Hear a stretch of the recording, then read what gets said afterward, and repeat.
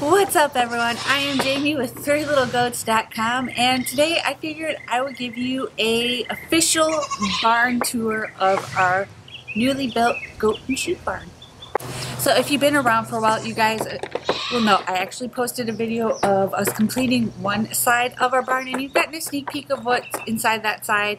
And if you've been watching a lot of our videos, you've seen sneak peeks of both sides, but I've never really officially done a tour showing the entire barn. So just to give you a little bit of information about our barn, we bought the shell. It's a carport shell. Each section is 12 feet wide by 20 feet long, and then we ended up enclosing most of it, well, enclosing the front, the middle part, and the very back right here ourselves. At the time of purchasing the barn, we calculated that it was actually cheaper for us to enclose it with the wood than it was to get it pre-made with all of the metal. Now, of course, things have changed. Lumber prices have increased a lot over the last few months.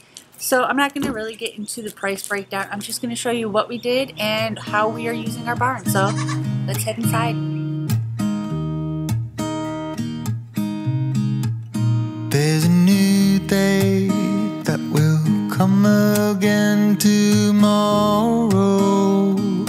So I figured since we're already out here, we'll start with the center part of the barn.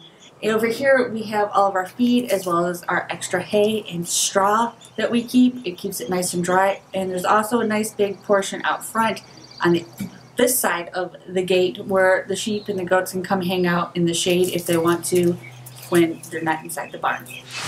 So on this side of the open portion of the barn is where we keep our feed. Well, our feed bins at least. If you've been around for a while, you'll know we built these feed hoppers ourselves. I will link the video up above as well as down in the description box if you want to see how we did those. And right now I've just got some trash cans that have extra sheep feed as well as our feed for our fish. I didn't build a hopper for the fish just because we only go through about a bag every few months for them.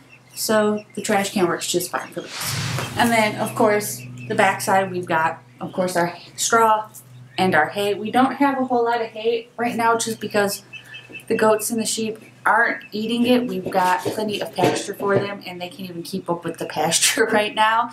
So in the wintertime, we can actually fill this all the way up to the ceiling with straw and hay if need be, which is great because it gives us plenty of storage. And if we need to, we can put more in the center, but right now it's just holding my gorilla cart, which is an awesome cart for if you just need to move 1 or 2 bags of feed around. I love this cart. It's a lifesaver.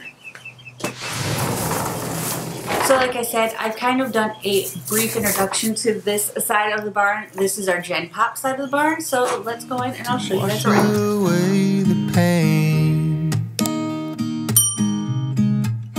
There's a new so if you guys have watched the video when we finished the side of the barn, you kind of have an idea of what it's all about.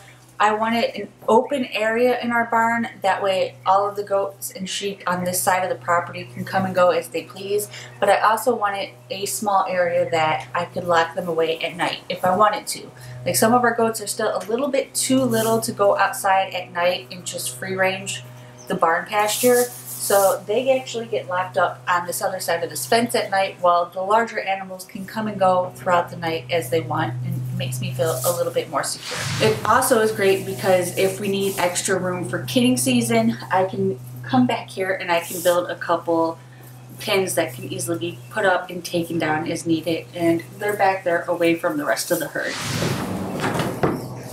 And then, of course, last but definitely not least is our solitary confinement side of the barn. I've never done an official tour of this side of the barn. If you follow me on Instagram, you've probably seen it when we finished building it.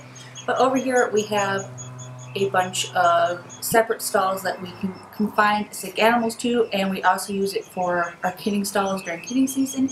And my milk stand and milking station is in here as well. So, come on.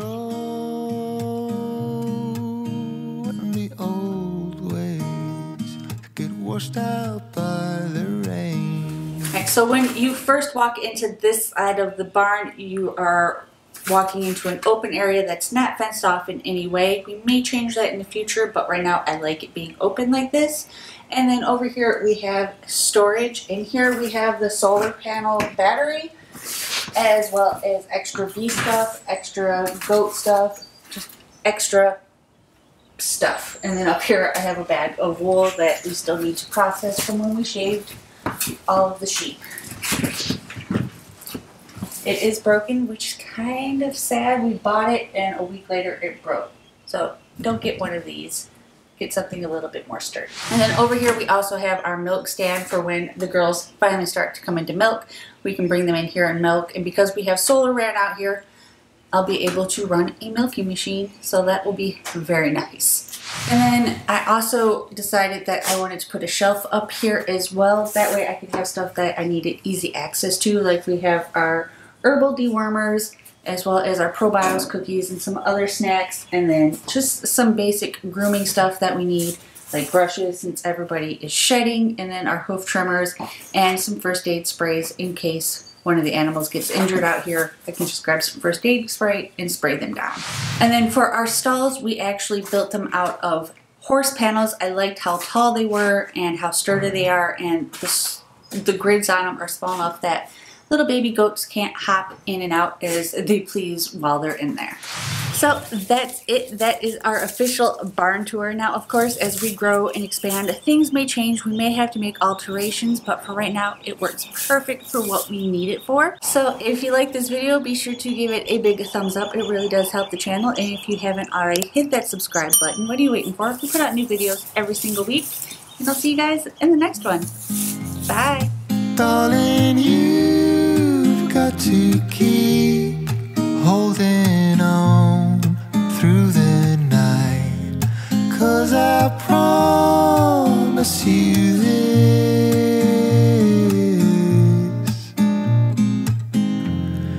if you try